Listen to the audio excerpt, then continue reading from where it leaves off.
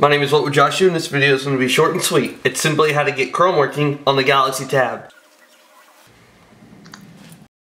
We're going to be using the ES File Explorer method, and I'm going to be following these directions right there. I will put a link in the description to this website.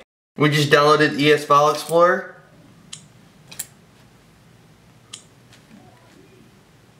Press back. Now we need to go to the settings and enable root.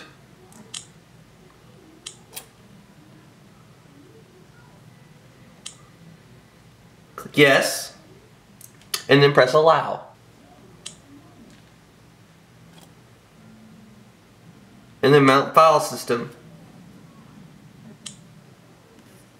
That's the best I can get it, I'm sorry. Alright, now we need to choose favorites and choose this one right here with the little phone icon. Navigate to system right here, and then build.prop.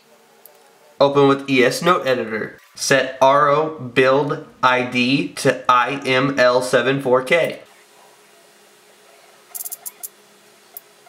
Before I do this, I'm going to go ahead and show you that Chrome does not work right now.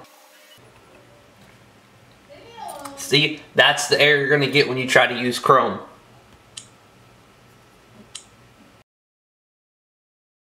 We have IML74K.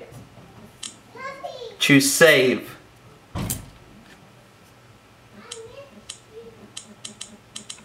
Alright, now we're going to reboot the tablet.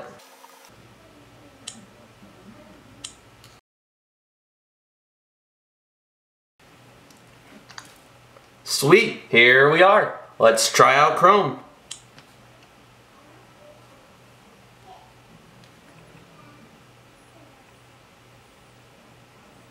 As you can see, it is working. Let's go ahead and search my name real quick.